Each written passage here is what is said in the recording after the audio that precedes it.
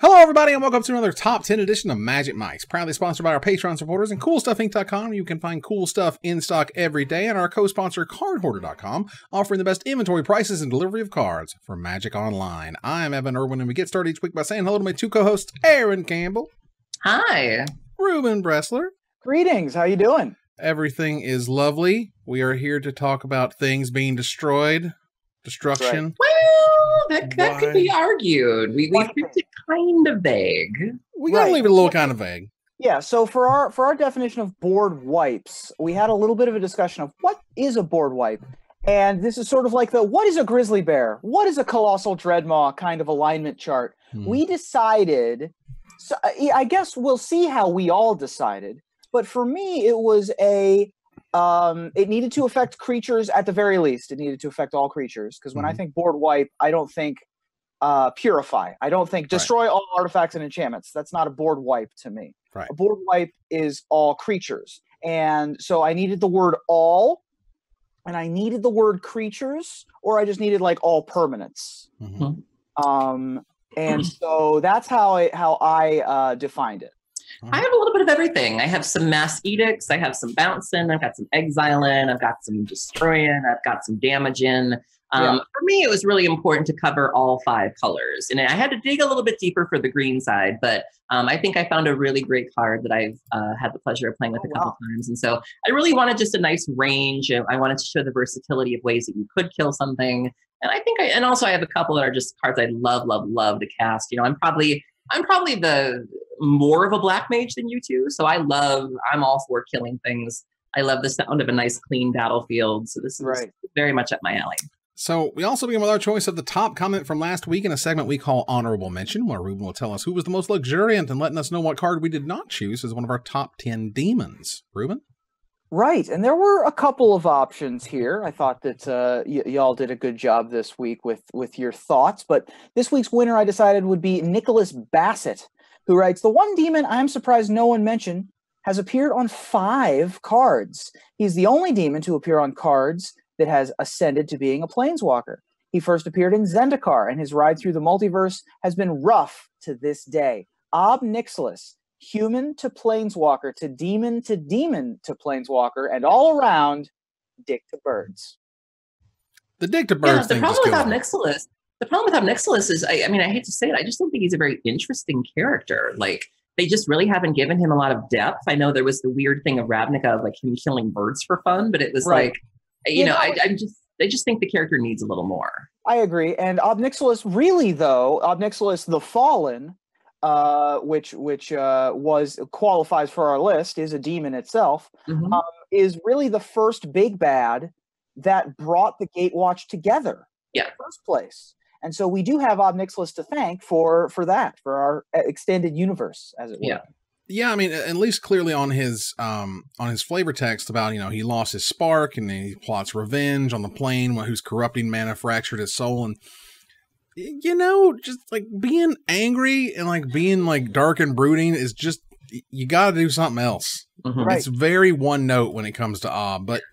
But in terms of demons that we should know and that maybe Wizards could do something with that would be interesting, well, it's true. I did lose to one of the Ob Nixilises.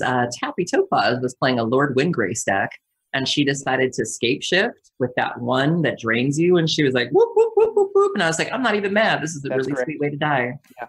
I mean, I thought it was interesting for those D&D fans out there that Magic the Gathering treats demons and devils backwards than how Dungeons and Dragons does.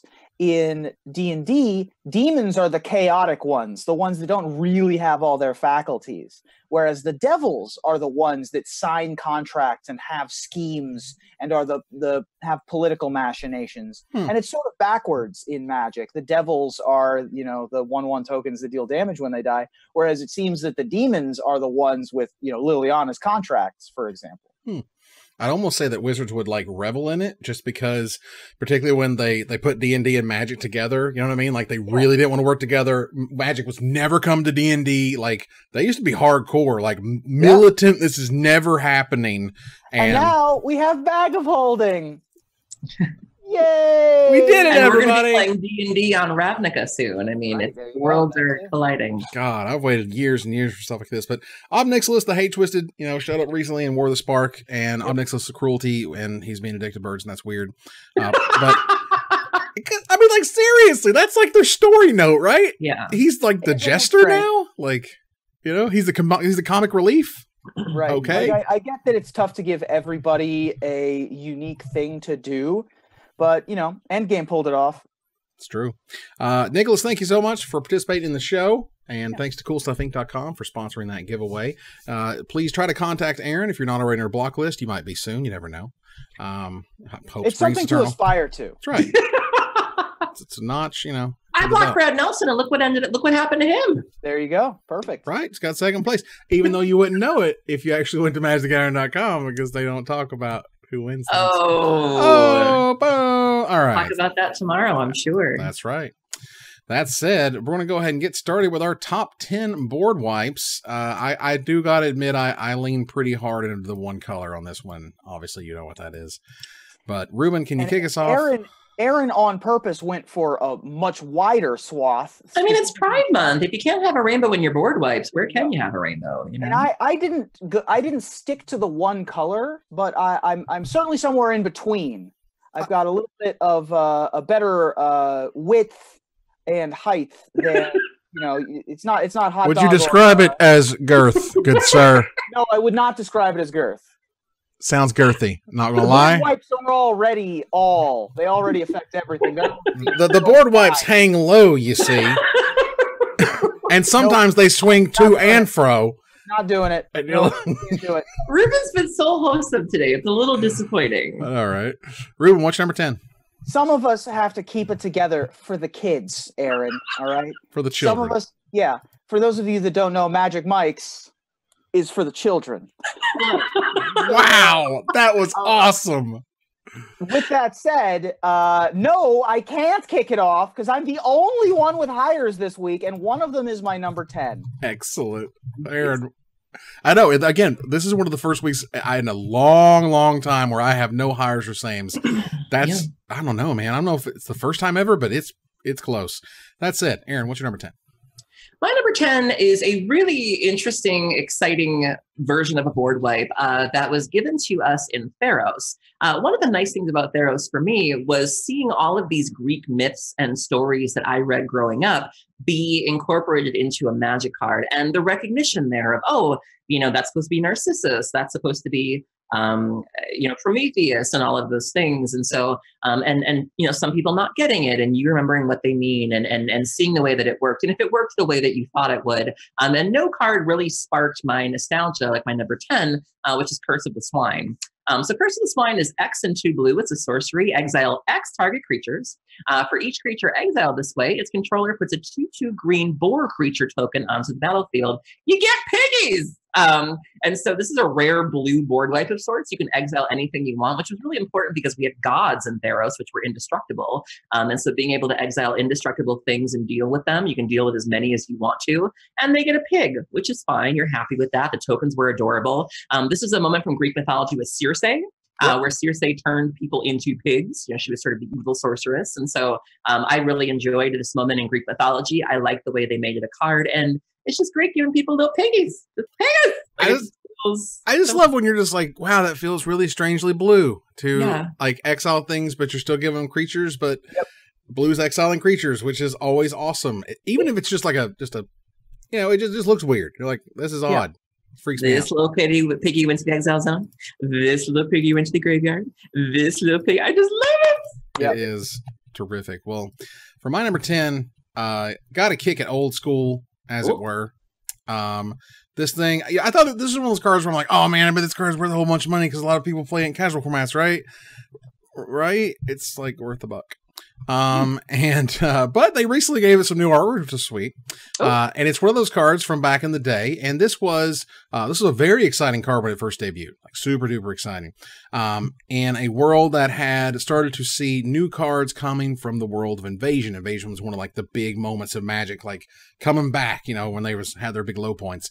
And so when you first saw Rout and you were like, wow, I can just pay more mana and instant speed, kabam, Wrath of God, that's crazy. So 2 white, 3 generic mana for a rare sorcery from Invasion. You may play Rout anytime. You could play an instant if you pay 2 generic more to play it, and destroy all creatures. They can't be regenerated.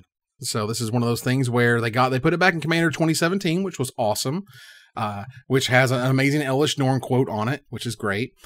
So, connects it to a more sort of modern audience, which is awesome. But it's also one of those things that because it has that line of they can't be regenerated, I don't think we're going to see this one in Standard anytime soon.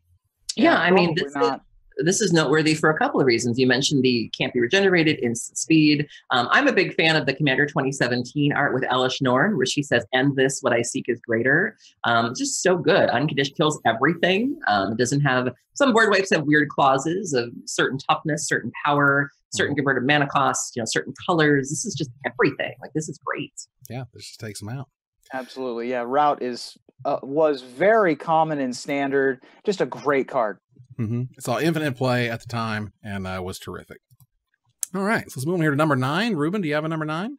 I do. I have a number 9, and it's a card that I've cast a lot of. I think that it might be the board wipe that was like the card I cast the first as like my competitive life began in Magic. When I learned Magic, was about 3 weeks after Exodus came out. But I didn't get competitive for a little while after that, maybe another 6 to 9 months after that. But when I first started getting competitive, the decks that I liked involved were what we called at the time the mono brown decks that used a lot of the artifact mana that was available to you in Urza's block. Things like Voltaic Key, Grim Monolith, Thran Dynamo. And those went really well with my number 9, which is Wildfire. Wildfire is 4 colorless red, originally from Urza's Saga, but with a long pedigree, then printed in Portal 2nd Age, 7th edition, 9th edition, and most recently in Modern Masters 2015. It costs 4 colorless red, and is a sorcery. Each player sacrifices 4 lands, and Wildfire deals 4 damage to each creature. It's brutal.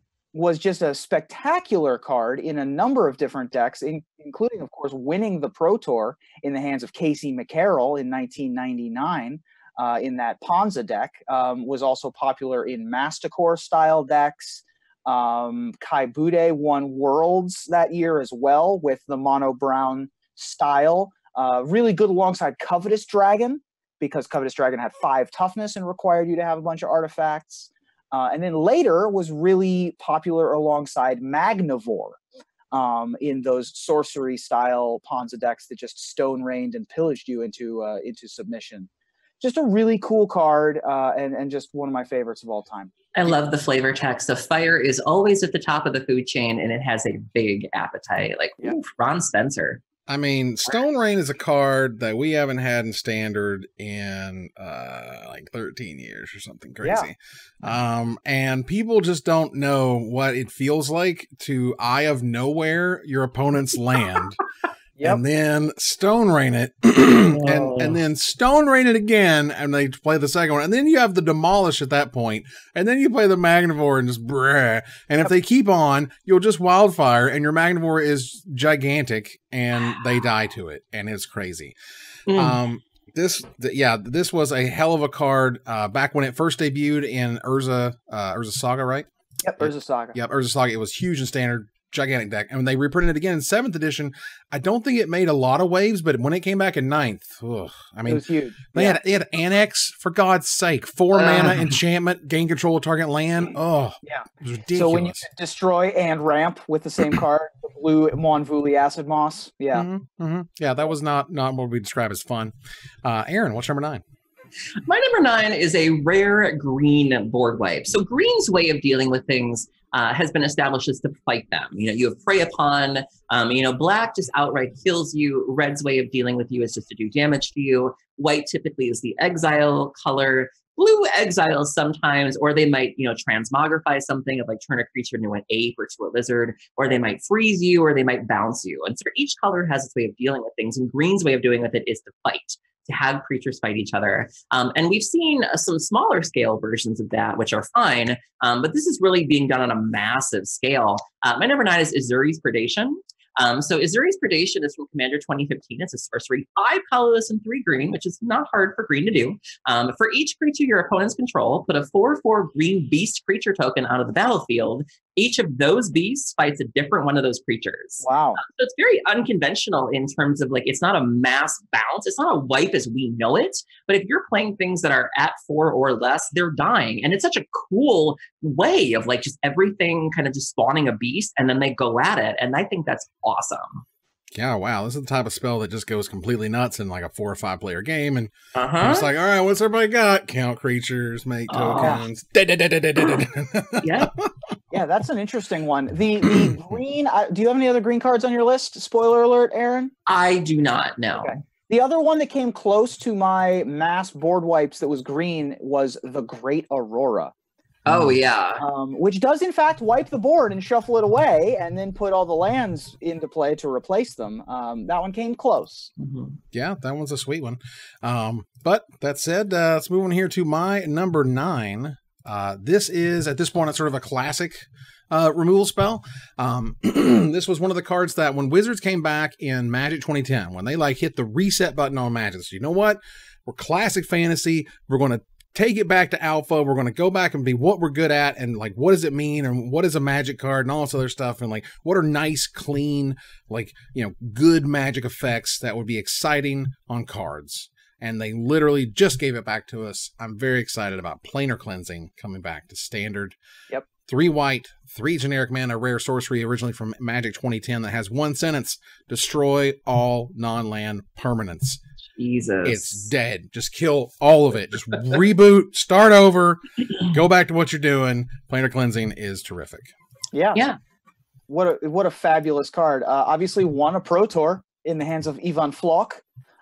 With that crazy blue-white control deck that won the final game with Nick's Fleece Rams that were getting +1 counters. Yes. If you remember that. Oh that Buffoon. Yeah, with that ridiculous end game scenario.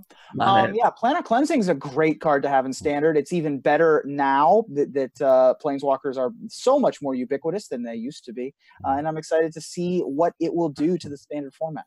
Yeah, it was great because there was it was tap out control. You know, you get to 6, Planar Cleansing.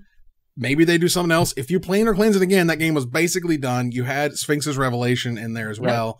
Like you could just tap out to do big, powerful things. And you played Elixir of Immortality, and that was your plan. It was bore me to tears control. Well, now we have Oops All Planeswalker Standard, so I'm happy to. It's a good fit, yeah. Get out of here. Go on with you. I will say that is one thing that this standard is shaping up to have is a lot of answers. We're seeing a lot of graveyard hate. We're seeing a lot of Planeswalker answers. Which is a blessing because we've certainly covered it on our show of, you know, back when Either Works Marvel was a thing, we were crying out for a pithing needle, you know, and so we're approaching a standard now where any deck that could be popular, you're going to have answers for it. And ultimately it's a good thing. Yeah, we were just like, could you make cards like legal because you said they're legal? Because give us needle. Grafdigger's Cage is in standard again. Like, think about that. We're playing Dreadhorde. Everyone's playing Dreadhorde decks right now. And so we would have taken a Tormod's Crypt. Like we weren't picky back then. Like when Delirium was going on and everything else, we weren't asking for that. We would have been happy with a Tormod's Crypt, and we couldn't even get that. And so it seems like they listened to the prayers, and now we're getting good answers. Yeah, and I think the other part of it is, you know, for the way that I would see it is that they saw or they knew, based on the design of the set or whatever, that Command the Dreadhorde was going to be one of the best things you could be doing in standard. And they're like, okay, you get your 3 months or whatever of fun, and then bam, here comes Grafdiggers. I'm also hoping maybe it's a sign of things to come, of like there's some broken stuff coming down the pipe. Right. Exactly. I'm just licking my little chops. I got my knife and my poo. I'm tying my bib, and I got my knife and my fork, and I'm ready. Very nice. All right, let's move on here to number 8. Ruben, what's number 8? My number 8 is a weird one because it's a card that when it was printed, I just like shook my eyes at and was like, this isn't what it says it is, right? Like, what is happening here? Because I don't think any of us were really ready for what was coming in Rise of the Eldrazi with the Eldrazi until they were with us. Yeah. You know, colorless, non-artifact, Lovecraftian horrors, and the crazy world-altering effects that they have, things along the lines of All Is Dust. So All Is Dust is 7 colorless, or 7 generic mana, sorry, for a tribal sorcery Eldrazi. Wow. Each player sacrifices all colored permanents they control. So basically a big giant annihilator trigger, got around indestructible, got around, it was just everything. It was planar cleansing, but even wider for an additional mana. Very popular, of course, in the Eldrazi Post kind of decks and the Eldrazi Tron kind of decks. There is a popular archetype at the time called Eldrazi Green that used it. The green-red Eldrazi decks were big fans of having access to All Is Dust as well. And these days, it is sometimes a sideboard card in not just those big colorless lands decks like Post and Tron, but also sometimes in the Primeval Titan Amulet decks as well. Yeah, we have Eldrazi Tron was a thing. Obviously, there was Eldrazi Winter at the Pro Tour where it was just gross. All Is Dust, an exciting card at the time, still an exciting card, almost $10, like recently reprinted in Ultimate Masters, which was sweet. Really cool and sort of defining what was important about the Eldrazi. The color versus colorless thing was really sweet. Right. And by God, Tribal Sorceries and Instants didn't make it out of what, 3 sets, 3 blocks? There was Lorwyn Shadowmoor. We showed up to, Zendikar, and it was like, nah, we're good. Well, then we showed up to Shards, and then we showed up to Zendikar. So we got Tribal Sorceries all the way through like half Zendikar. A dozen sets, 9 sets, something like that. But Wizards, and I think rightfully, just was like, we could tribal everything. They could. Right. It was so arbitrary as to why this is tribal and this other thing is like, why isn't that Tribal Sorcery Soldier? Because you're making soldiers or whatever. So it got a little silly. That said, Aaron, what's number 8? So Ruben touched on something that I personally enjoy, board wipes that you can sort of manipulate to either not affect you as much or to even come out ahead on the deal on. This was a card that didn't really impress me very much when it was standard legal. I don't think it saw a lot of play. I didn't really gain a new appreciation for it until I started playing Commander, specifically in my She-Ray deck. And I realized that it can be just a sack outlet for me, or it can just kill all your stuff. My number 8 is Killing Wave. So Killing Wave is X and a black. It's a sorcery. For each creature, its controller sacrifices it unless they pay X life. So, for example, you might tap your Cabal Coffers and be like, all right, you all pay 5 life per creature. I'm not paying that because I want everything of mine to die. And so everyone else is having these tough Sophie's Choice decisions, and I'm like, whoop, stack everything. Right. I get everything back, and you guys are screwed. And having to make that choice of like, what do I really care about? Is this creature worth 5 life? And if they go too far, you can just kill them. And so I love the choices that this card inspires. And sometimes I've even done it for 0. It's like, I need to sack 0 life, 0, 0. And people are like, I just won't pay the life. Like, yeah, that's fine. I don't really care. Yeah. I can't hear you over the sound of putting all my creatures in my graveyard. That's where they go. And then just count the triggers. It feels great. That's terrific. Exactly. Yeah. I think it's always this card reminds me that even though red is the native home of the Punisher mechanic, black seems to always get the good Punisher mechanic stuff.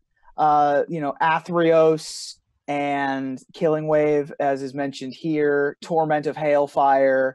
The you have a choice. Neither are good for you. So it's pretty funny. I will join you in the X-Spell category, as this one was one. And man, I loved it. This was, right around the time where I was like traveling to all the things. I was meeting all the R&D people. I was getting to do all the fun stuff. And this card showed up, and it was one of those where I was like, really? This thing seems really, in terms of what it did, because I thought that was nuts.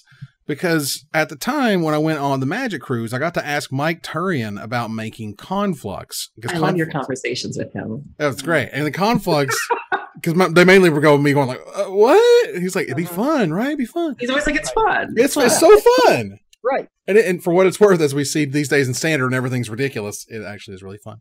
But when I was like, Marshall Coup is an incredible board wipe. That thing, 7 mana, I get 5 guys, I get nothing? That seems incredible. Marshall Coup is 2 white and X for a rare sorcery originally from Conflux. You put X 1/1 white soldier creature tokens into play, and if X is 5 or more, destroy all other creatures. And that to me was a hell of a card. It was super exciting, and I loved it. Yeah. What an interesting design on Marshall Coup. Originally part of, I think it was a full cycle. Might have been a partial cycle. Oh, no, this was part of the Naya cycle. So there was a green one, the red one was Banefire. Or this was the white one, the red one was Banefire. And then there was another green one that if you paid 5 or more, something happened that I'm forgetting. I believe. Sure. Marshall Coup, what's up? No, go ahead. Marshall Coup, though, is really interesting because of the decks that it appears in. It's either in like hard board control or tokens, which is not an overlap you usually see on cards, which is kind of hilarious. What a really cool card, though. Yeah, I mean, made Pro Tour top 8s largely as like one-ofs in sideboards for what it's worth. My favorite story with Marshall. Yeah, sorry. Go ahead. My favorite story with Marshall Coup was I had it in my Queen Marchesa deck once, and I was also running Elbrus the Binding Blade. Ooh, nice. So I had done like the board wipe, and my friends were like, "Ooh, you got a bunch of 1/1s," and I was like, "Yeah, it's a 2/1. Take 2." And then before I knew it, I had a Witherngar Unbound, and it was glorious. That's awesome. Yeah. Another possible nominee for our Demon of the Week. Yes, it's true. All right, let's move in here to number 7. Ruben, do you have a number 7?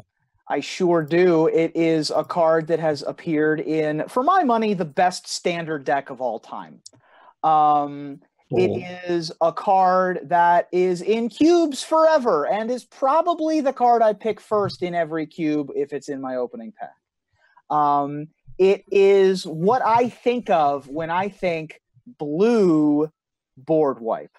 It wipes the board completely clean, pristine. And it is Upheaval. Nope. Yep. Upheaval. I hate that card. Upheaval was originally from Odyssey. You're that jerk.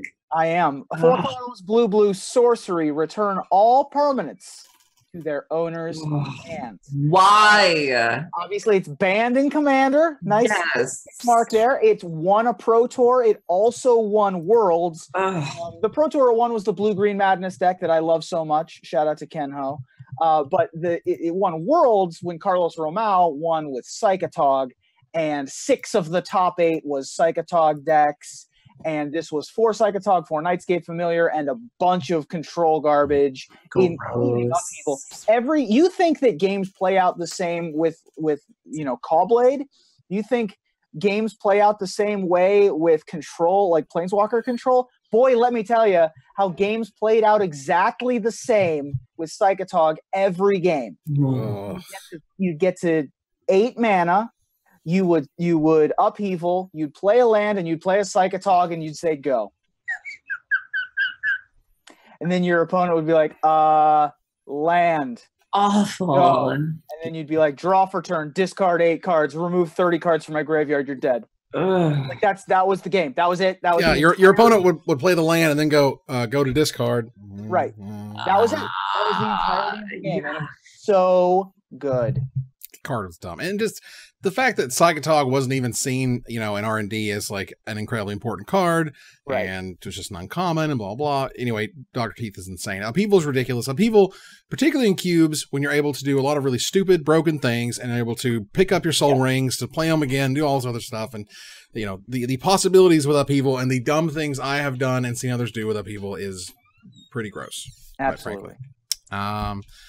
Miss Erin, what's your number 7? My number 7 is a red board wipe that I never leave home without. If I am playing red in Commander, I am trying to find room for this card. And nothing makes me happier than seeing that this card is starting to see modern play. The Hogak Menace, which is capable of making a lot of bodies, can make this card very, very inexpensive. And if there's anything more I love than a board wipe, it's a cheap board wipe. My number 7 is Blasphemous Act. Yep. So Blasphemous Act is 8 colorless and a red, although if you're paying that, you're a damn fool. It's a sorcery. Blasphemous Act costs 1 colorless less to cast for each creature on the battlefield. Do you know how good it feels to cast this for 1 red? It feels amazing. Blasphemous Act deals 13 damage to each creature. It'll kill just about anything that ails you. And so this feels amazing when the commander games are getting a little out of control. You pay for your 1 red mana board wipe and you wipe the board. Obviously, it's seeing play in Modern right now. Hogak being 8 power and making a field full of zombies. You can untap and have a red board wipe. I mean, it feels amazing. And so I love this card. I love the art. I love the flavor of it. The 13, going back to Innistrad. Just a great card. One of the few red cards I really, really enjoy. I mean, this is a card that has 5 printings and is worth over $4. So, like, yep. This card sees a lot pair of with play. Boros Reckoner and have a great time. Just Oh, yeah. stuffy doll. Just whoop. I mean, that's terrific. Boros Reckoner was, of course, the combo in Standard that very nearly won Pro Tour Montreal. Really popular in those Jeskai decks as a result. Just a fabulous way to board wipe things in Aristocrats. Was popular in the French Rights deck as a means of board control because, of course, that deck didn't really care if it killed its own mana elves at a certain point. It was just a really interesting design, fun. I love it whenever there's flavor text that is flavor text and it is instead rule text. And anytime the number 13 is referenced, we get that little moment. So just a great card. This was in Jund aggro, it appears. The Aristocrats was there as well. Gruul aggro later in the Naya.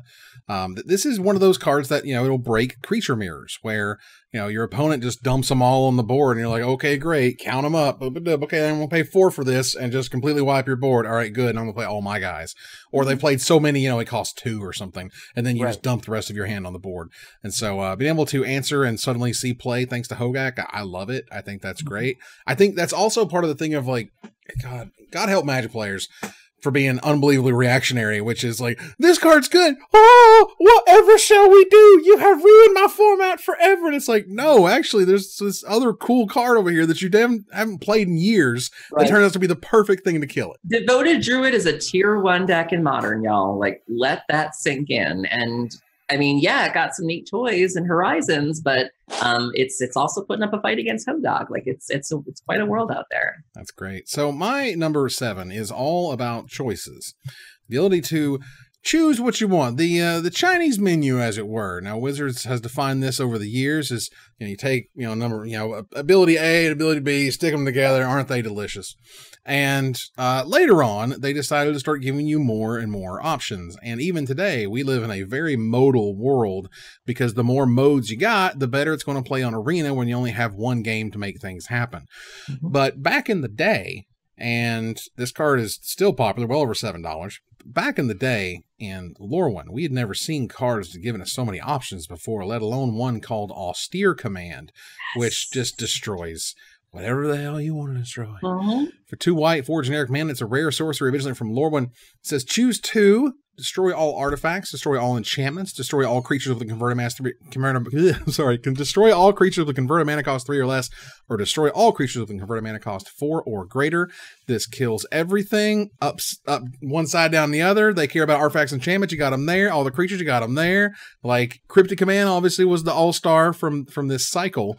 But Austere is a quiet powerhouse in casual games. I have bit the bullet and bought 2 copies of these for Commander, and I've complained every single time, but I still fork over the money because it is a good card. If you're playing white and Commander, I play Queen Marchesa, I play a Pillow Fort style deck. You want to be able to destroy everything.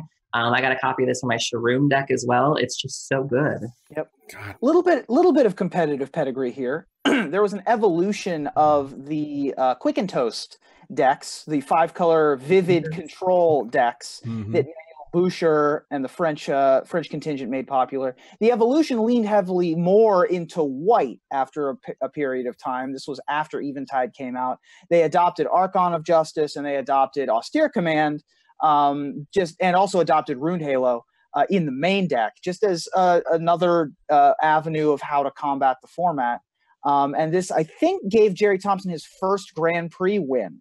in 2008, because he I think that was like his last bastion previous, and obviously he didn't top 8 a Pro Tour, but he was like well known as a pro and had a million top 8s and could never get the win, and I'm pretty sure this one was his first win. Nice. Man, the Amonkhet invocations for real are just awful. Like they were bad with the start, and you just look back on them and I'm like, good God, no wonder it's only $29, because that It's unreadable. Who's choosing these options? Oh God. Ugh, that was gross. Anyway, let's move on here to number 6. Ruben, what's number 6? Number 6 is higher on someone else's list. Fair enough. Aaron, what's number 6? So it wouldn't be an Aaron Campbell list if there wasn't a dredge card. Now, I know people don't often associate board wipes with dredge, but it is possible. We have tools in our repertoire.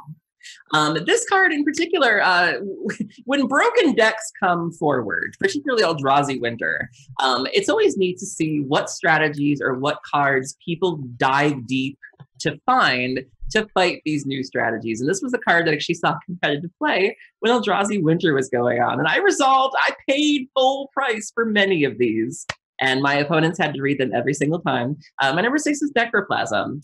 So Necroplasm is 1 colorless and 2 black. It's a creature type ooze, 1 power and 1 toughness with dredge 2. So it's fine. Ain't heard nobody. At the beginning of your upkeep, put a +1/+1 counter on Necroplasm. At the end of your turn, destroy each creature with converted mana cost equal to the number of +1/+1 counters on Necroplasm. So most of the time, it's killing things with converted mana cost 2 or less. You know what's converted mana cost 2 or less? Endless One? Eldrazi Mimic? Yeah. I dredge so many of these. And the feeling when you can kill a 5/5 Endless One, guess what? The converted mana cost is still 0. Get rid of it. Feels amazing. You don't bring it out for everything. You don't want it in every one of your decks, but when you find the right use for it, it just does what it's supposed to do. It gets rid of tokens. It gets rid of little creatures, Monastery Swift Spirits, Lingering Souls tokens. This thing laughs at tokens. It's just a hilariously fun card that I love to have in my toolbox. It's a weird one. It was weird back in the day, and it remains weird. Yeah. And hard to explain and or describe. But yeah, really good against 0 mana cards. So if something that ails you is, a Chalice of the Void or an Endless One. Well, it's just creatures. Oh, it's just creatures? Yeah, creatures. So an Ornithopter or an Endless One. Oh yeah, Affinity is hilarious. Then yeah. And you can dredge it back, so you can loop it. That feels really good too. If your opponent's like, oh man, that sucked. And they're like, let's do it again. Wow. So I would love to find if I can get these characters involved here, because the character as it is involved on my number 6. I didn't follow the story back then. It was just before Mirrodin, so I didn't follow Onslaught's story very closely. But when I came back to Magic around Darksteel or whatever, and I started to go back and look at other cards and things, and I was like, wow, this girl's pissed. This girl's so mad. She's got to get her vengeance. Akroma ain't messing around to get Akroma's Vengeance, which is 2 white, 4 generic mana for a rare sorcery originally in Onslaught that destroys all artifacts, creatures, and enchantments, and also cycles for 3 generic mana. This card is sick. It's seen play. I mean, every cube I think I've played, if they don't have this, I can't think of one without it. Let's put it that way. The power cubes that I ever played, this was always in it. It's always great. It cycles early if you just don't need it, but usually you do. One of those cards, it's like they put cycling on cards that like you'd never cycle, which they do that from time to time. They don't really do it much anymore, but they used to, and it was odd. But this card in and of itself is just terrific. Yeah, absolutely. There was a period there before it was called Commander, where this was the reason to run white in Elder Dragon Highlander. Like, this was the card that you ran white for. Obviously has a good competitive pedigree, particularly in the Astral Slide decks. Even though it didn't get cycled a ton, it was still a thing that cleared the board. Being able to deal with all of the troublesome permanents, including your opponent's Astral Slides or Lightning Rifts in the mirror, not to mention all of the goblins and zombies that you could sweep up on the other side of the board as well. So she is Ixidor's right arm, manifested into a person. because he wallowed in grief. Ixidor wallowed in grief over his lost love. So strong was the heartache when his shaping abilities manifested. They took the form of a chroma at the cost of his right arm. That's weird. She was crafted in his dream and made of his flesh. And she was literally a manic pixie dream girl. Wow. He gave her one objective to avenge Navia. Here you go. Here we are.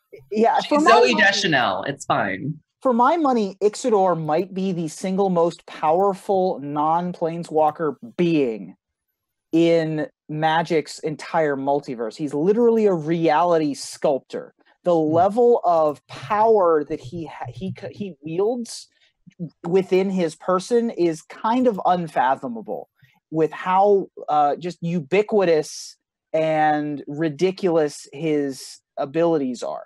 Right. I like how his big ability on his card is like, just turn the guy face up. Turn things face up. Yeah, like who cares, right?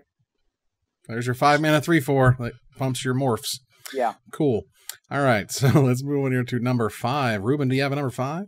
I do. And my number 5 is one of the best cards, just one of the best cards of all time. It's super powerful. It has been, let me see how many types of this card, how many printings of this card exist. Oh goodness. 16, 20 unique printings, including, let's see, 1, 2, 3, 4 different arts. 5 different arts, including one, the original version, has one of the most famous flavor texts of all time. Leaves more room for the big ones to fight in, says Jaya Ballard, Task Mage. Pyroclasm. For number 5. Pyroclasm is a colorless and red sorcery originally from Ice Age. Pyroclasm deals 2 damage to each creature. It has won a Pro Tour technically as a one-of in the Olirade's Spiders deck.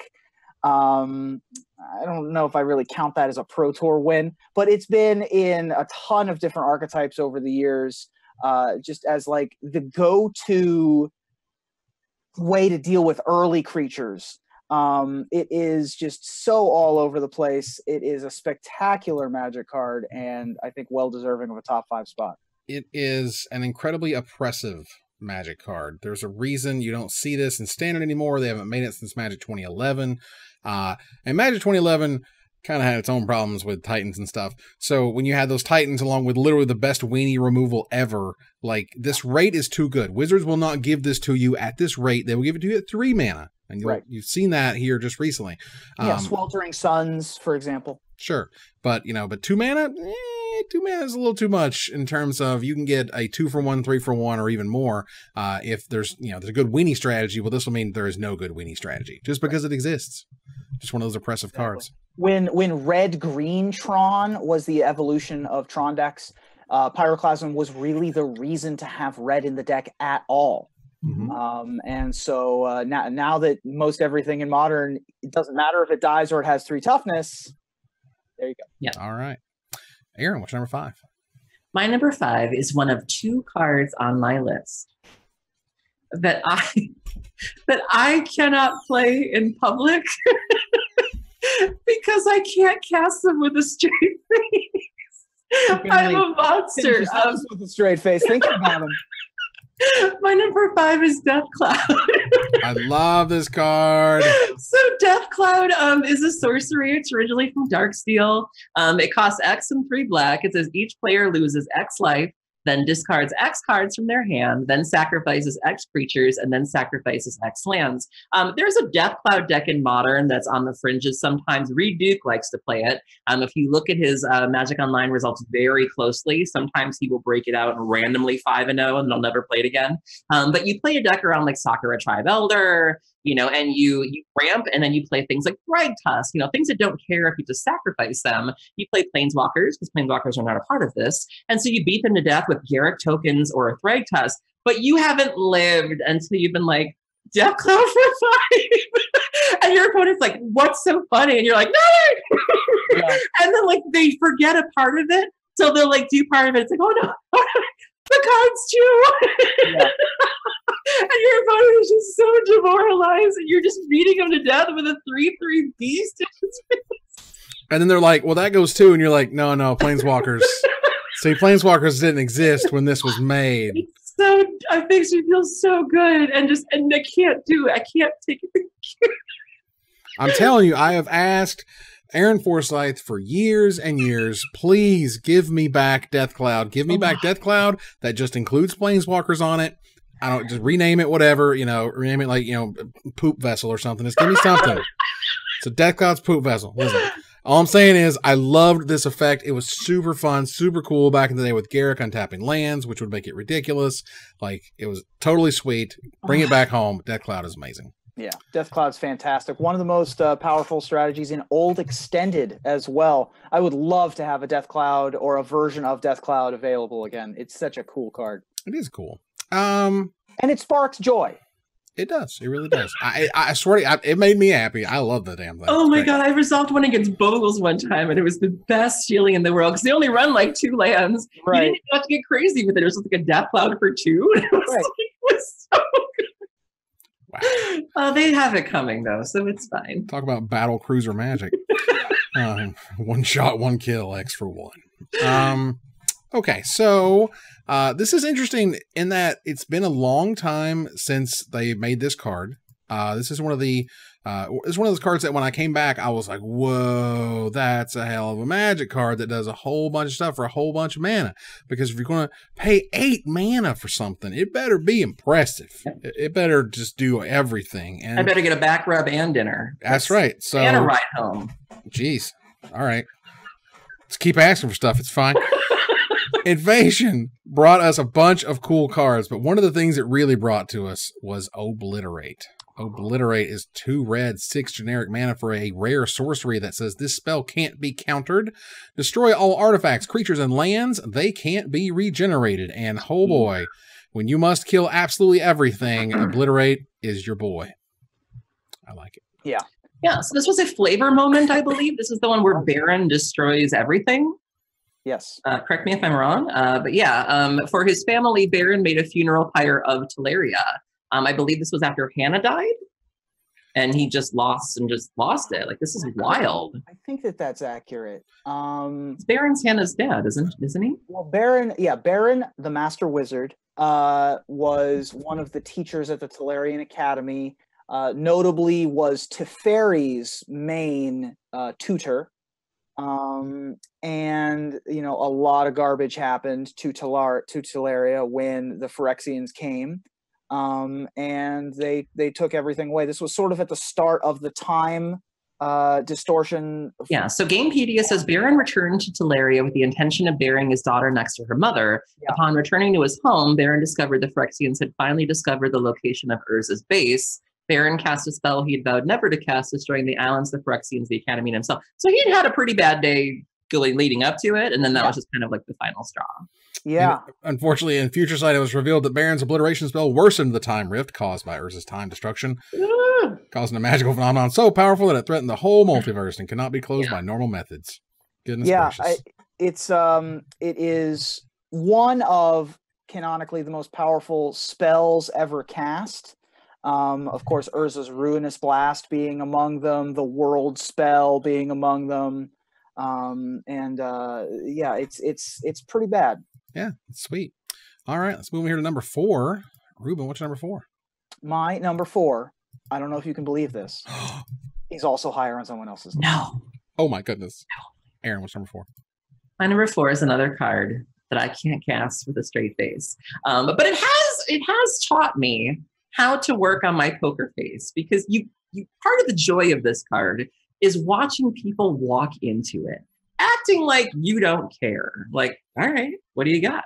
And they do every single time, and that's what makes it so great. But when you can finally let your poker face, it feels so good. My number 4 is Settle the Wreckage. So Settle the Wreckage is 2 colorless and 2 white. It's an instant from Ixalan. Exile all attacking creatures target player controls. Everyone, that player may search his or her library for that many basic land cards, put them out of the battlefield, tap, and shuffle your library. I don't play standard very often, but the last pre-rotation standard, Approach of the Second Sun was my deck of choice because it had exactly the amount of interaction that I like, which is none. And I can't tell you how many times I would just sit there and I would just be stone faced, like, all right, what do you got? And every single time, people would be like, whoop, and then I'd be like, snow package. And it just feels so good. And everything goes. And then they get a bunch of crappy lands, which you don't care about because you probably have counter spells. And it just feels so good. I just put this in my Marchesa deck in EDH. People never expect to see this in EDH. They're like, what? It's even seen play in Modern. You know, there are those people who love playing blue-white in Modern, so this sees Modern play now, especially with Dredge and Graveyard decks. But this card just fills me with so much joy because every time, you know, and you can not attack with everything. Like some people will play around it and purposely keep a creature back or keep 2 deck, but damn it, there's some of those players that can't help themselves, and every time just woo. Yeah, I mean, this was the #1 card of like, okay, I got him with the, you know what? I got him with the alpha, right? I'm just going to smash that attack button, arena. It's whatever, man. Just overwhelm you. You're like Torrential Gearhulk and just do it again. Oh my God. Yeah, this card, it may spark joy for Aaron. This one does not spark joy for Ruben. No. Although I do love attacking with a bunch of garbage red creatures into a settle. Ha!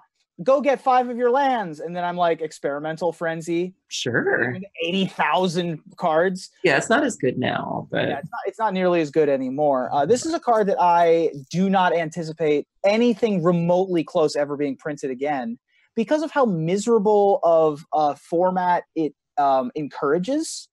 Like, this is a card that really warps what is good a lot. And so I don't think that we'll see the like of Settle the Wreckage ever again. Or even you as Kanta, like they're about to attack you, and then you pay your 3 to look, and it's like, whoop! Like if Gruul Spellbreaker had been in Rivals of Ixalan, you know, obviously not named that and whatever, but like, you know, if it would have stopped that, give you 1 set of this, right? You get 1 set, but like you made reflective shield Triceratops, right? Like, whatever. I mean, seriously, you made dinosaurs and they sucked partially because this card was way better than anything your dinosaurs could be doing. Yep. Which was ridiculous. Unfortunate. All right. So this next one is a damn fine Magic card that has seen lots and lots of play, still worth almost $10 even all these years later, 4 different printings. It's also one of those cards that when I came back to Magic, I was just like, whoa, this is really good. But no one was playing it that much at the time. And then they kind of figured it out because then, you know, like Tron showed up in Tooth and Nail and whatever. Because around the world of Mirrodin, I don't know what was super special about this weird little egg-shaped thing, but that Oblivion Stone, people were afraid of that thing. Sure, it was awesome. Oblivion Stone is a 3 generic mana artifact, a rare from Mirrodin originally. 4 generic mana, tap : put a fate counter on target permanent. Or 5 generic mana, tap, sacrifice it, destroy each non-land permanent without a fate counter on it, then remove all fate counters from all permanents. This thing answers everything, obviously creatures, and everything else too. Just... Yeah, we finally found one of my hires. This was my number 10. Nice. Oblivion Stone is an absurd card. Obviously, seeing a ton of play to this day, particularly in those Tron decks that we've referenced over and over and over again. Really cool card in Commander as well, and just an interesting effect. Fate counters have just sort of like this feeling about them of like, ooh, what does that mean, right? Like it doesn't even actually matter what the name is, but yeah, I think that this is just it's so unique that you can't really reprint it anywhere that isn't like a Commander or a specialty set, right? Like Iconic Masters, which is what had it last, right? But it is one of, if not the most feared. It's probably the most feared permanent on any of our lists. It's weird how like the original painting showed it as almost, I would almost say like a 3 or 4 foot size stone thing, Right. and then they had the iconic Masters version. The guy's just holding like a ball in his hand that's blowing Right. up. I mean, like, that doesn't feel super Oblivion Stony to me, you know, an epic effect that, like, the fate of the world. You know, I take two guys going, like, yeah, I mean, another one of those board wipes that you can manipulate to come out ahead. You know, I don't think I've ever really seen anybody put counters on things, but like if you had to, you know, you could put it on your Karn, put it on your Ugin. Oh, okay. You know, save exactly what you're trying to save. I like that. Right. A lot of Q play. Exactly. Tons of Q play. If you're in a position where you can be like, I don't have to Wrath yet. Like they've got like, you know, I'm taking like 3 damage. I'm at 20. So I'll protect my, you know, whatever. I'll protect my other Oblivion Stone, right? Or you know, just my garbage Planeswalker that's not going to die this turn.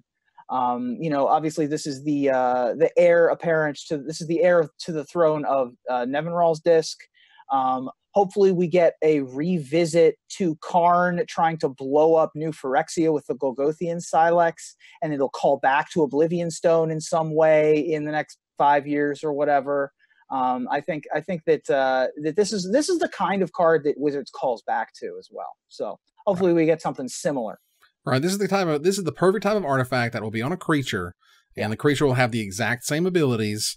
You know, and because you have to wait a turn to tap it or whatever, and it's a 3-mana 3/3 or something, you know, it'd be kind of interesting. That said, let's move on here to number 3. Ruben, what's number 3? My number 3 is one of the most, I'm going to say it is the most successful single board wipe in its standard format. Wow. I think that when it was around, it was the format. It was just everywhere. I mean, you couldn't avoid it. And we talk about how formats are sort of defined by their wraths in a lot of different ways. And nowhere was that more true than during Return to Ravnica Standard, when every single place you looked was decks that had Supreme Verdict. Colorless white, blue gives you a sorcery, destroy all creatures, Supreme Verdict, can't be countered. We will never see the like of Supreme Verdict ever again in Standard. It was popular in Flash. It even snuck its way into older formats, but in particular, it was in those Jeskai control decks. Sphinx's Revelation may be the headliner now looking back, but the decks would not have been playable, would not have been possible without 4 Supreme Verdicts in the main. I mean, you had all over Pro Tour London, and in terms of recently with Blue-White Control. I mean, it's still played to this day, right? Yeah. So you have anything... Multiple formats, Legacy, Modern. Right. You have anything from Return to Ravnica that still sees play to this day, like, you know it's crazy good. I mean, that was the standard that, I mean, we were feeling the after effects of that for many sets to come. Look at all the board wipes that we got after it. End Hostilities, Languish. I mean, how many sets were we disappointed by the board wipes because we had been given this amazing gift? And look at how many, I mean, look at Mono Blue Tempo right now in Standard, where you're playing how many spell pierces where you can counter board wipes. I mean, they gave aggro decks tools to fight board wipes in recent sets. And you know, can you imagine Supreme Verdict now? Like, I mean, these decks wouldn't have a chance. Merfolk in Standard wouldn't be a thing because you'd counter everything. Like, it wasn't relevant until it was, and it just changed the game. Like, we're only now are they starting to maybe loosen up a little bit and give us like good draw spells and good board wipes. But for a while there, it was bad. Like, we had bad board wipes. Well, we had board wipes. Go ahead. Sorry, they didn't give us a 4-mana destroy all creatures period again until Kaya's Wrath. 7 years later or whatever. Yeah. So until we went back to Ravnica. It's been a minute. I mean, they would give us a Phyrexian Scriptures. Yeah. Right? Or they give us a Ritual of Soot, but they weren't going to give us actual Supreme Verdict. Right. Supreme Verdict in of itself, what I would say is it created it created a worse environment. You know, like the environment that Supreme Verdict lives in and what it encourages and what it rewards is not being sort of tricksy with it and not being clever with your creatures and how you play them and what you counter and what you bounce and what gives hexproof or whatever. It's just like, nope, just doop, this is happening and you lose. And there's nothing you can do about it because this is going to happen. Supreme Verdict, untapped Supreme Verdict happened all the time. And those games were just over. Like, it was done because then they had this awesome draw spell that gained them life and cards. And the game was just over. You didn't know it yet, but the game was over. So what this card does is, it's not as bad as what it, you know what I'm saying? Not as bad as what it does per se. It's what it does to the environment. Exactly. It did warp a lot of things for sure. Absolutely. Aaron, what's number 3? Number 3, my top 10 list, I usually like to spend the bottom 5 on like commander cards or cards that aren't seeing any competitive play. And then as I start to inch closer to the top 5 and above, I start to go for cards that have actually seen competitive play. You know, I mentioned Blasphemous Act just now starting to see sideboard play, you know, Necroplasm seeing fringe play and so on and so forth. And so this is a card that your tops tend to be much more powerful. My tops tend to be a little bit more filled out than my bottoms. So just saying. So my number 3 is a card this is, you know how I feel about red cards. But I can say this is probably one of the top 3 red cards I've ever cast in my entire life. And I love doing it. It is a board wipe that also doubles as a win con. We've talked about how versatile board wipes can be in terms of, you know, Akroma's Vengeance having cycling, modal spells, and nothing's more flexible than this card, which is my number 3, which is Conflagrate. So Conflagrate is X and a red. It's a sorcery. Conflagrate deals X damage divided as you choose among any number of target creatures and or players. You can flashback it for 2 red and discard X cards. You can use this just as a discard outlet. I played it for 0 on turn 1 and then just had it sit there until you need to pitch things to it and fry some creatures. This used to be the win condition in Ad Nauseam. This was one of the ways that you could win the game with your Lightning Storms. If you needed to go a little bit higher than Lightning Storm could go, you could do it with Conflagrate. You could also divide the damage in such a way to where you could get around Spellskite. That's a neat little trick you can do. But you guys blow people's face off with this. I can't tell you how many times you just bide your time, Loam. Yeah. Loam. 2, Loam. What are you at? 8. Yeah. It just feels amazing. Or dare I say it feels Conflagrate. It feels great. Conflagrate. It feels amazing. This is one of the most fun. Words fail me. Some of the most fun I've ever had casting a red card before. Just great. Sure. I mean, the card still sees infinite play. It's basically the Dredge card at this point, but it was Modern Dredge. They could see play in World 2008 and Swan's Combo, which is hilarious. I like that. That's a good one. That's good. I like that one. But in the Broken Pact, when they were chasing down a serial killer, the method of killing that the serial killer used was called the conflagration. Oh, nice. And whenever I thought about it, that was where the name came from. One of the weirdest cards. I always forget that it can do. It's not just that it's an X spell you can discard cards to. It also can do it to a bunch of stuff. I forgot that it was even a board. Mm-hmm. It's true. But, yeah, I have wiped boards with this. It just feels amazing. Well, for my number 3, I got to kick it old school. Super duper old school. One of the first cards I ever encountered. One of the first cards that was ever explained to me why it was good. As they, it's like, well, okay, but it's going to destroy stuff. What's going to destroy all the stuff? And it's like, well, I don't want to destroy my stuff. That sounds stupid. And they're like, no, sometimes you want to destroy your stuff. And sometimes it doesn't matter because you get so many of their cards as a result of popping your Nev disc. And I'm like, what's a Nev? Who's a Nev? The disc? Why are we disking? And Nevinyrral's disc is a good way to always know how Larry Niven's name is spelled, because it's literally exactly backwards. But Nevinyrral's disc, in and of itself, was a card that they just sort of kept printing. And then right around 4th edition-ish, and even in 5th edition, really, they were like, okay, maybe that was a mistake, and we shouldn't have this in standard because it's 4 generic mana for a rare artifact that was originally an alpha. And it comes into play, enters the battlefield tapped. And for 1 generic mana, you tap : destroy all artifacts, creatures, and enchantments. That means you destroy itself, which means if you're able to give this thing indestructible, you can use it over and over again. But just back in the day, it was like, this is how you got rid of your Necropotence. This is how you swept the board when White Weenie got out of control.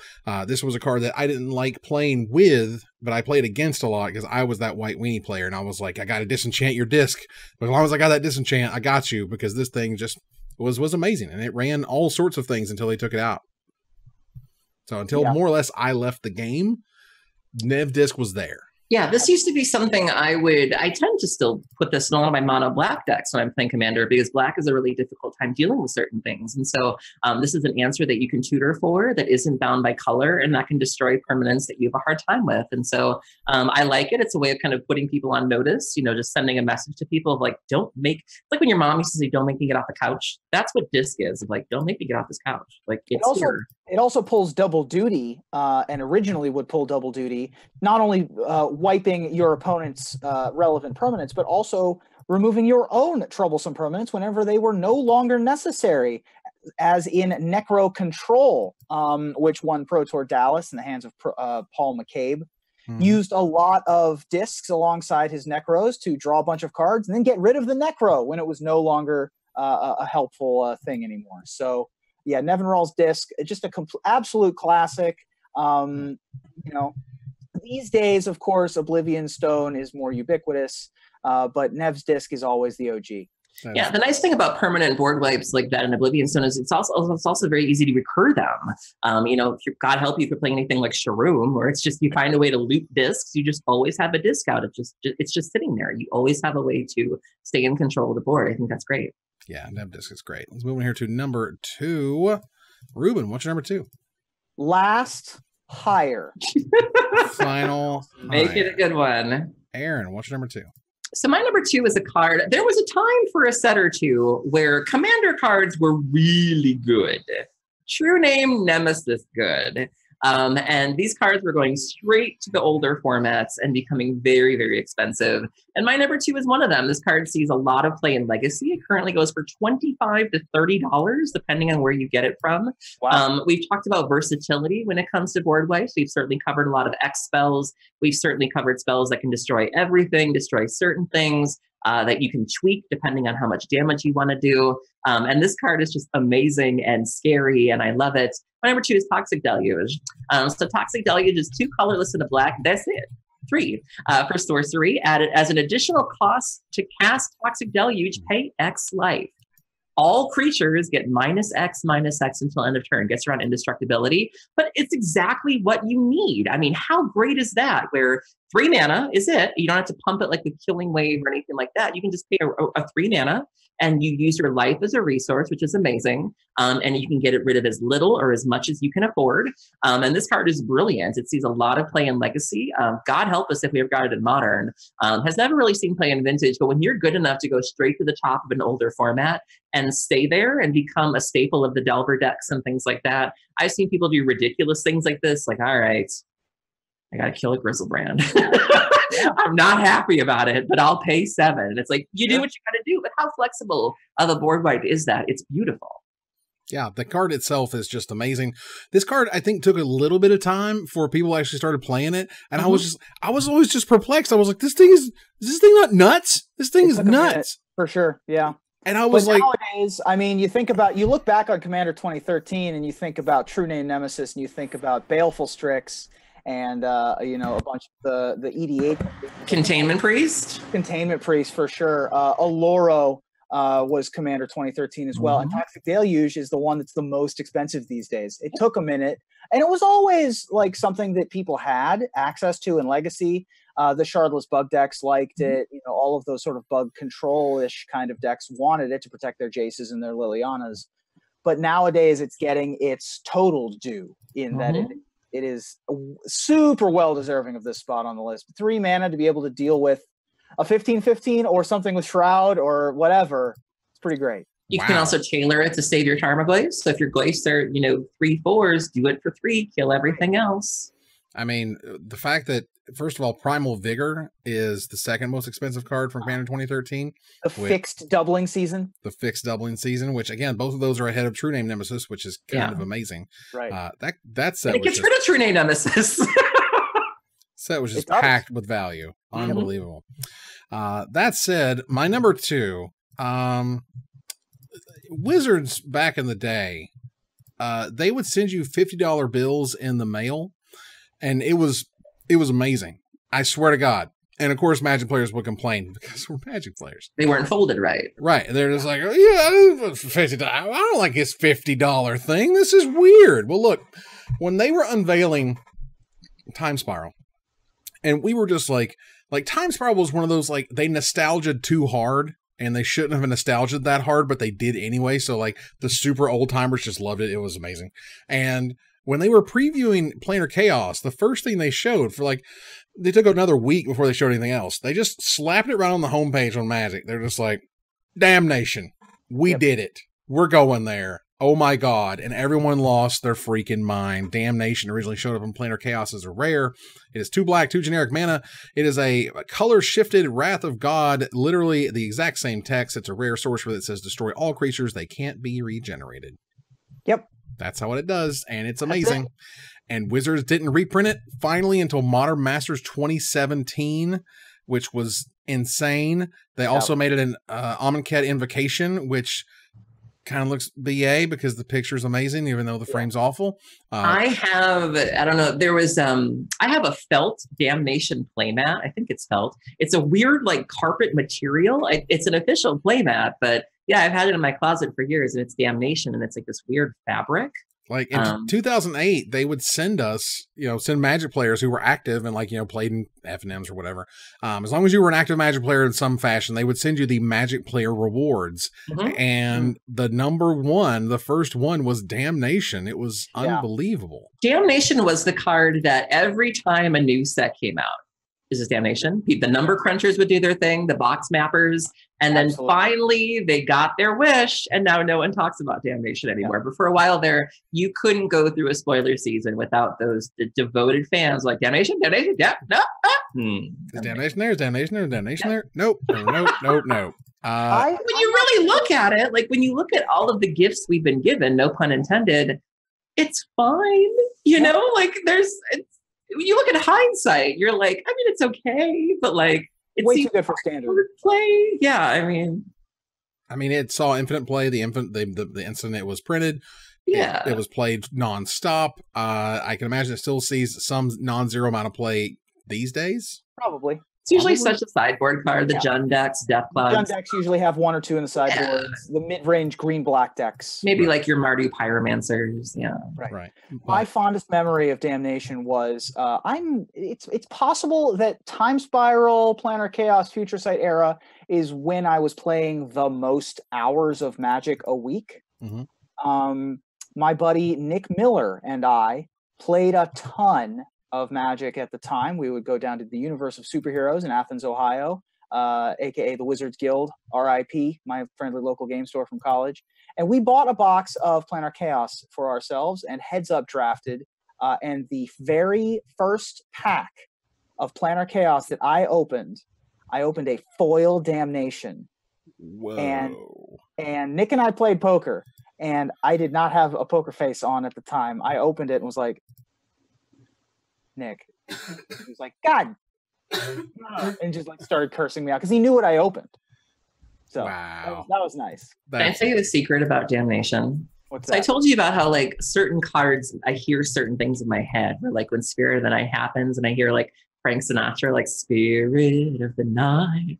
Well, whenever I cast Damnation, I hear, I don't know if it's like Halls of the Mountain. Like, when you're watching like a dramatic action movie and you're like, like you hear like the chorus and like the thundering drums. It's just such a dramatic moment for me. Like whenever I cast a Damnation, I hear like that movie score in my head of like the woman singing and like the beats and just, yes, Damnation. It just feels amazing. Like, so we're turning the corner here to number 1. And when they sent us $50 bills, sometimes they would come back later and only send us $25 bills. Okay. Nerve. How dare they? How dare they? Unbelievable. Yeah. Some people's children, I'll tell you. But what they did do, it might, if we're talking about board wipes, if somebody's like, if my mom is like, Evan, what's a board wipe? I'm like, well, it's like a Wrath of God effect, because if you're going to talk about board wipes, numero uno from alpha onward, the one thing that wipes the board, the card that the old timers will never ever stop referencing, even if they never print it again into standard, is Wrath of God. 2 white, 2 generic mana for a rare sorcery. Destroy all creatures that can't be regenerated directly from alpha. Reprinted all the way through Commander 2013, and from the Vault, Annihilation got its own brand new artwork with Heliod doing crazy stuff, which was awesome. But Wrath of God in and of itself, I mean, one of the very first cards that was explained to me, like as a Magic player, I'm over there geeking out about Blinking Spirit, and they go, "Yeah, you can't Wrath of God it," and I'm like, "What does that mean?" Yeah. And they explain, I'm like, "Whoa, that card kills everything. That's ridiculous," Don't forget the booty. And then there's a butt in it. It took me years to see that, and now my eyes just go straight to the butt, and there's a butt. Though. It's a fine butt. It's it's a butt you wouldn't get these days, I don't think. That's Magic the Gathering's butt, is what that is. Wow. Yes, it is. Yeah, So. this was unsurprisingly my number 2. Yeah, it's a Wrath effect. This is the top 10 Wrath effects. Of course, Wrath is going to be number 1. This has won a Pro Tour. Surprisingly, has only ever won one Pro Tour. It has won Worlds 3 times, but only one Pro Tour 1. Has not won a Pro Tour since 1996 in the hands of Michael Lecanto. Wow. What a weird statistical anomaly for the most ubiquitous 4-mana board clearing effect of all time. They just stopped printing it. They as those events got larger and more important and so on, like after 6th edition, after let's say we got through 8th edition, then 9th edition, all the way up through 10th, and then they were like, that's enough. That's it. And then they stopped doing Regenerate, so we will never see Wrath of God again.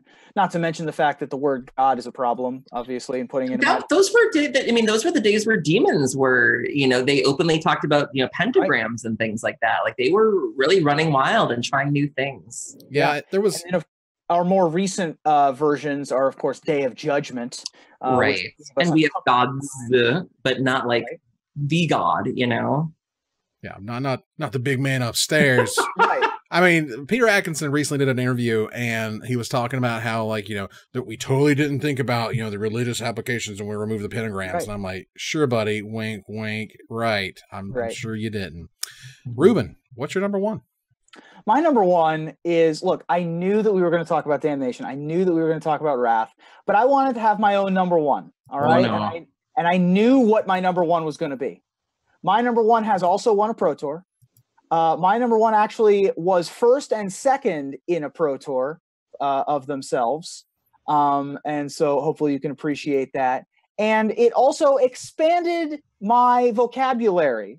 Magic the Gathering is very good at being able to teach you new words. I know. And you want to know how to describe a glacial outburst flood that happens when a volcano erupts underneath of a glacier and causes the dam to float and overflow its top and have rapid incursions of sediment and rock that flow into the countryside and overwhelm all of the peasants. Well, what you got there is a Yokel-Hope. Yes. Wow. Yokel-Hopes is my number 1.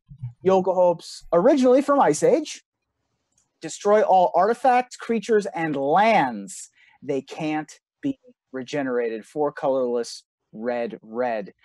This was, of course, in Ole Rade's red-green aggro deck. It was also in the 4-color control deck that Sean Fleischman got second with in that tournament. Much more relevant in the red-green control, the Stormbind kind of decks that were popular at the time.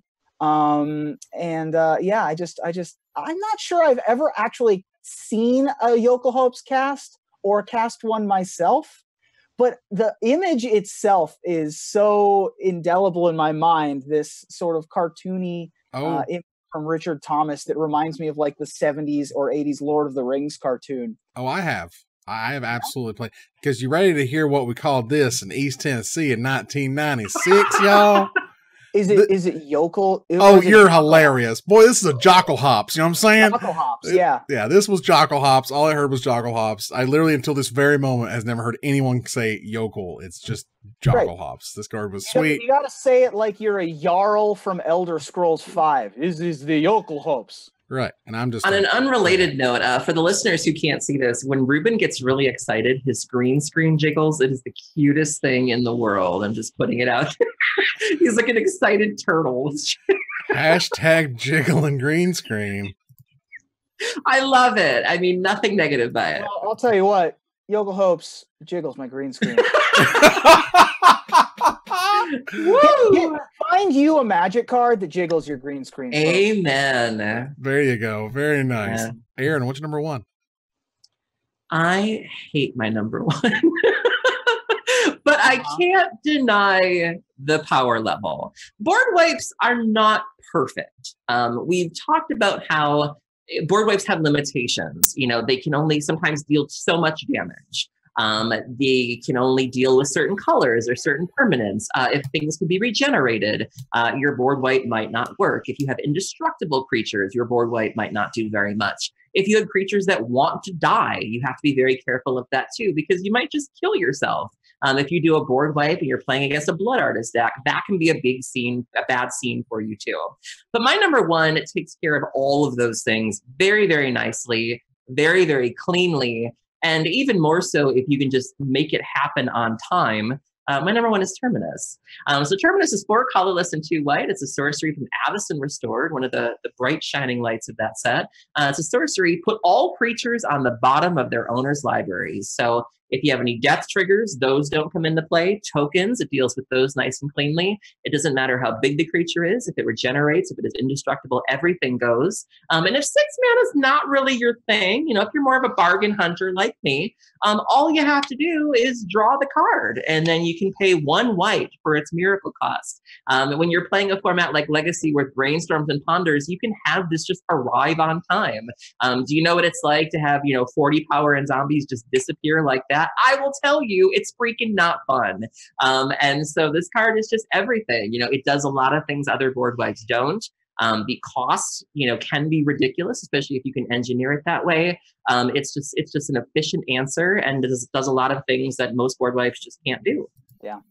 Yeah, this is a hell of a Magic card that, Avacyn Restored gets a lot of flack. First of all, it's deserved for its limited format. It's the most miserable limited format I've literally ever played. I hated it. It's pretty garbage. It's just, it's gross. Yeah, your format's trash. But what was not trash, I felt, was the miracle mechanic. I always thought it was fun. I thought it was exciting. I thought, yes, it's swingy, which is why Spikes hated it.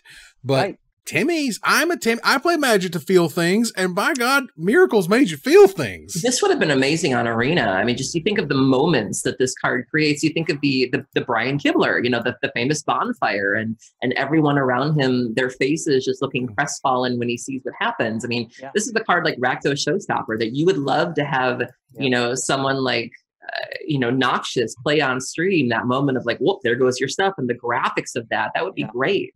Yeah, Terminus is, and the miracle mechanic is, it really was perfect for the end of the Pro Tour of Pro Tour Avacyn Restored, when Alexander Hayne, just jammed his deck full of miracles, and so it wasn't really a miracle when he hit one, but it was still exciting to watch. Every draw step was still fun. What's going to happen? It made Feeling of Dread playable in Standard, which was adorable. And of course, this is the Wonder of Wonder Miracle of the Miracles deck. For Legacy, that dominated Legacy for so long, and still to this day is a powerhouse in Legacy and a little bit in Modern. The other thing that is not trash about Avacyn Restored is how much value. If you happen to have an Avacyn Restored box in your closet, boy howdy, does it still have some value attached to it, with not just Cavern of Souls, but also Craterhoof, Avacyn. Yeah, Avacyn, Gristlebrand. There's Sigarda is in that set. There's a bunch of stuff that just costs $1 billion. You want the one value out of your Terminuses as well. Exquisite Blood is $25. That's ridiculous. It's a 25. I'm telling you, that was a crap rare in Standard. Like you could not give that thing away. Commander for the win. I'm telling you, it was insane. So, Ruben, what was your number 6? My number 6 was Damnation. All right. My number 4 was Terminus, and my number 2 was Wrath of God. I see. All right. Well, that wraps up our top 10 board wipes. You will see them on the screen right now for your review. Take a look at my list, Aaron's list, Ruben's top 10, and we want to hear from you about what card we did not talk about, and we'll select our favorite to win a $50 gift certificate to CoolStuffInc.com. We're going to run one more of those contests next week, and then we're going to have a little hiatus. So you're going to have lots of time to get into your top 10 cards we're going to talk about next week. But that said, before we go, I want to thank my co-host. Thank you, Aaron. Thank you for having me. Thank you, Ruben. Thank you. And kids, remember, make sure you wipe. Wow. Don't just wipe. Board wipe. All right. I hope this episode didn't make you bored. It didn't. It jiggled my green screen. Jiggles your green screen. Yeah. It's that green screen jiggle. We did our job. It's a good green screen jiggle you get. And congratulations and kudos to Rich. We had no mistakes on this episode. No breaks. Wow. No stops on this train. Absolutely. So I want to go to our final slide. I want to thank our sponsor, CoolStuffInc.com, our co-sponsor, Cardhoarder.com. I have to interrupt you now just so that we can have Rich do something. Oh, God. Man's got to earn his keep. That's right. Earn his keep. Welcome. My co-hosts, Aaron Campbell and Ruben Breslin, you guys for watching and listening. I hope you support us at patreon.com/magicmics. Follow, like, tweet, favorite, share, subscribe to everything social that tells people we exist. Catch us online at twitch.tv at Magic Mics, on Twitter at Magic Mics Cast, our Magic Mics subreddit, and like the Magic Mics page on Facebook. Talk to us privately at magicmicspodcast@gmail.com. Follow the audio-only podcast at magicmicspodcast.libsyn.com, or find us on iTunes and Spotify, or join us here next week. Same time, same place, for another episode of Magic Mics. Good night, everybody.